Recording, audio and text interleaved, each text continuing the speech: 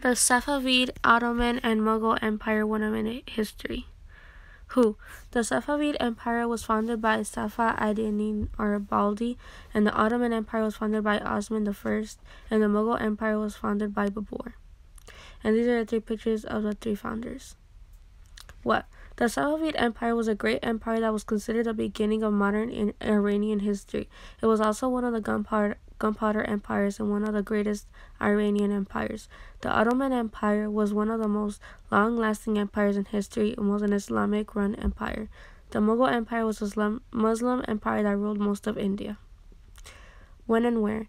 The Safavid Empire took place in Persian territory in present-day Afghanistan, Armenia, Iran, Iraq, Syria, Uzbekistan, and some of Turkey and Russia. It ruled from 1502 to 1736. The Ottoman Empire was founded in Anatolia and ruled the borders of the Mediterranean Sea. It ruled from 1299 to 1923. The Mughal Empire was founded and ruled in India from 1526 to 1556. And these are some pictures of where it took place and where it dominated in Asia.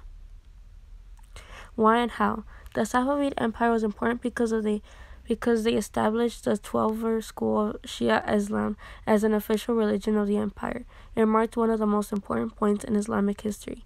The Ottoman Empire was important because of its power and Islamic culture. It was formed by Muslim Turks who defeated weak remnants of the Byzantine Empire. The Mughal Empire was important because of the spread of Islamic art, culture, and faith. Causes and effects.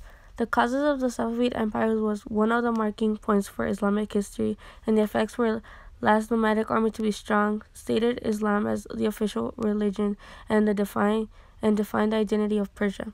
The Ottoman causes were that Muslim Turks defeated weak remnants of the Byzantine Empire, and the effects were that the Ottoman Empire rose to power.